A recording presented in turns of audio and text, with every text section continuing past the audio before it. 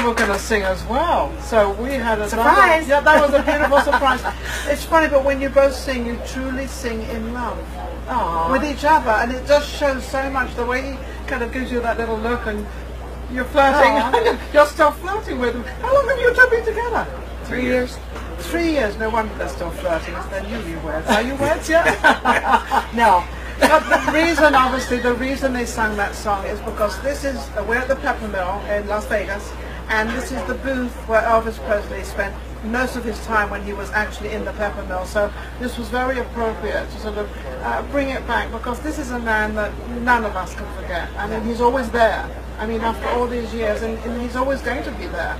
And what do you think made him that sort of, you know, that kind of icon? I mean, he just took over the whole music world.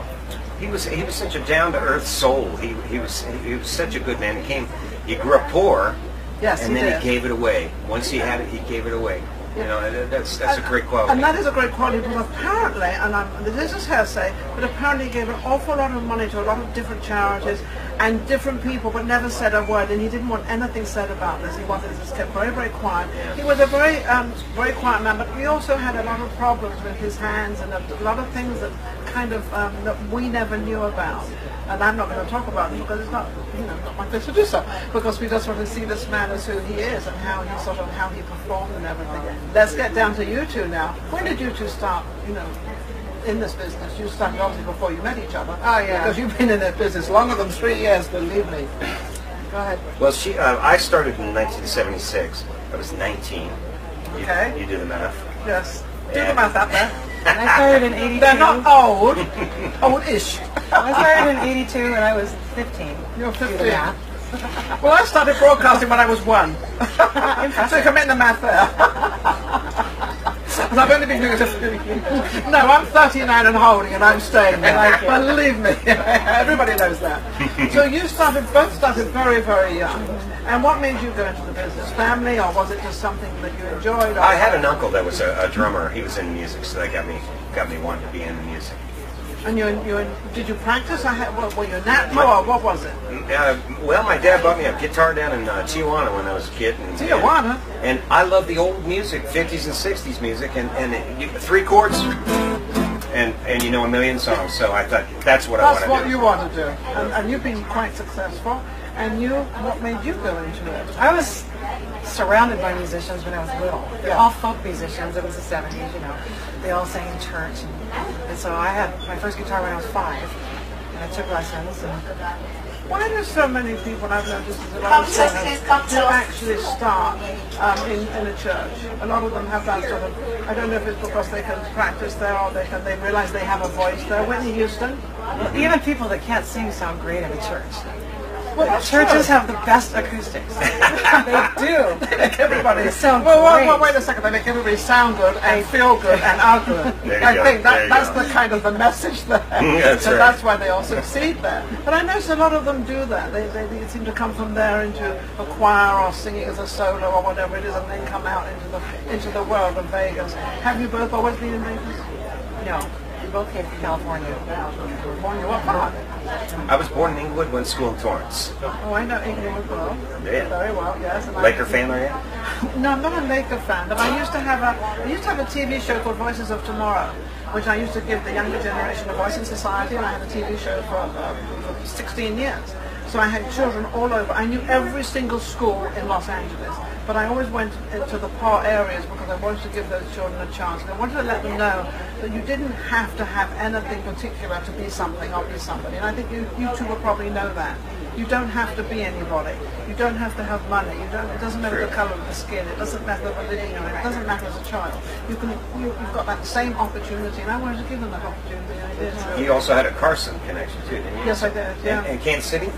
Kansas City owned a hotel. I've been doing research on you. Stalking is more like it. But Stalking me. I did. My husband and I actually owned a hotel in Kansas City. Is that right? Yes, we did. It was actually an old Hilton hotel, and it overlooked the airport, the old airport in Kansas City. But back to you. So where do you play now? What are you doing now, both of you? You've got a very good team together. So. Well, we play all over. We play every Tuesday and Wednesday at the Gold Strike Casino in Jean, Nevada. And for everything else, you can just go to our website, which is STEFnROCK.com, and go to the schedule. And there's a calendar. There's a calendar and maps and everything, so you can always find out where we're going to be. We play anywhere from 3 to 6 times a week. So you're kept pretty busy. We stay pretty busy. Yeah, you're kept pretty busy, which is unusual because I've only been in Vegas for years, and I've been watching the music people and what's going on and what's happening. And I've been very disappointed because I've seen a lot of them don't work, and a lot of them don't get out there. What's that reason? Because this is the city where it is happening. This is where it kind of starts. This is like the beginning, the middle, and the end. Yeah. Well, in the old days, I used to hate disco because that took away a lot of gigs for the bands. Now it's the DJ thing, and I have nothing against DJs, but we're losing a lot of, And karaoke. A lot of bars do karaoke every Friday night or every Saturday night, Yeah. Which I don't blame them. It brings people in. Everybody's. Well, I guess they've got to find a way, and I guess out there you have to find a new way where to make a living. They've got these, these establishments, and they have to get people in there. And so the bands, I've been to a couple of places in town, and they've been really good. But I guess you've got to try to get them in different ways. Yeah. Well, see, there's a lot of bands in town that they can't play because there's not a lot of venues for bands now. So that's why we're doing mostly a duet. There's a lot of bands that the lead singers ended up doing solo gigs because there's more room, there's more work for singles and duets in town. Well, Vegas is like no other town as far as being a musician. As far as being a musician, because if you're a bar act, you're competing with the poker machines. The poker machines are what pay the bills. Yes. So they don't care if you bring in 100 people that drink. If you bring in 5 people that gamble, that's bad. That's what they want. Right, because that's how they made it. And it's still that way, because I've noticed also that the gambling hasn't gone down, but it's not as what it used to be. They don't have the great big gamblers, of middle class or whatever you want to call them, because they seem to have a lot of parties now. They seem to have a lot of nightclubs, and they have. I was saying last week that they've got tables. You can buy a table for $25,000 just for the evening. I'm like, where did that come from? That was like crazy. But that's how it is, and so it's sort of, it's changed a bit. And you two, to keep yourselves busy, have gone with the change. Right. And that's what you have to do. Exactly. Yeah. And I'm always hustling. I'm always looking for work. Always.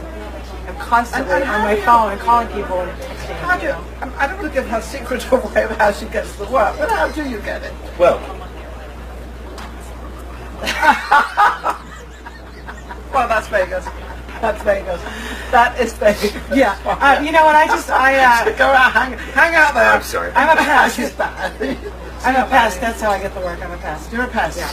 And they let us play one time. You seem to be a nice pest. Well, but then we always get asked back. It's just that getting that first, It's getting that first in there. And if you don't have a real slick video, that's a problem too. What has ever been, both of you, what has ever been your worst moments or worst thing that's ever happened to you performing? If you've ever had one. Obviously, it doesn't seem that they've ever had one. No. You've never had that. We've been real lucky. We've had mostly good moments. You've had good moments. Yeah. Is that because you practice a lot and are you in tune together? You've only been together 3 years, so before you did a lot of stuff.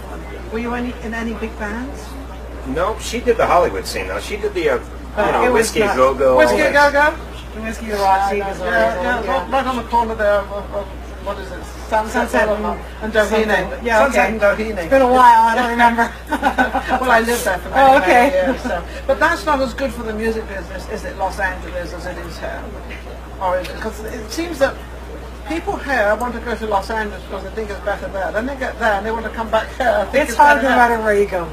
It's hard no matter where you go. What about New York? New York? I can't say because I've never tried there. Never tried there. But Austin's a good music town, what we've noticed, that we're older. That's kind of a negative for us as far as getting work. But there's no there's no music agents in town unless they're for the bigger acts like Zoe Bowie and stuff. But there's no. I want a Colonel Tom Parker, so she doesn't have to do the work all the time. So you two don't have an agent. No, I do all. She does everything. And the reason you don't have an agent is because there is not an agent in town. Did you have that out there? There should be agents in town in Vegas. I mean, whether you're big or small or whatever you are. You've got people here that They all want you to have a super high quality, expensive package, and if you're just a working bar band, you don't have that, you know. Oh, of course not. You've got to, you know, you're sort of, I'm not saying you're struggling, because you two don't look as if you're struggling. No, we're doing You look fine. as if you're doing very, very well, and you're very happy with the whole thing. Yeah. What message, and I always like this, what message would you like to give to the younger generation who are in the music business, and how they can proceed or get to the next place? Well, I think if you're truly a musician, it's all you're ever going to want to do. So don't quit. Just keep trying, because that's the only way you're going to be happy is if you keep doing what you love. Eventually you're going to make it. And I think persistence, I think practice, knowing a lot of people, do what Stefan does. Just go out there. Just go out there. And don't forget, this is there. Is this CD out? Yes. This is out. So don't forget to go to their website. What's your website? www.STEFnROCK.com. There you go. It's very, very easy. STEFnROCK.com. Very, very easy. Check them out and see what they are. Thank you so much. You've been absolutely amazing. Thank you, Ninon. I love you. You're great. And you're not too old. They are not too old, believe me. We'll be right back. Play something? That was cool. Yeah, play Thanks. something. You can play Okay, yeah, Play good. something, yeah. What song are you going to do? We didn't have a second one. What do you want to do? Whatever you think. Another Elvis. Another Elvis. Go out with Elvis. Okay? All right, let's do it. Hang on. Let her intro you. Tell her the names. Okay. Okay, we're going to exit with another Elvis song since we're in the Elvis booth, and they're going to surprise me which one they're going to play. They're not telling me. I don't know why, but they're not telling me.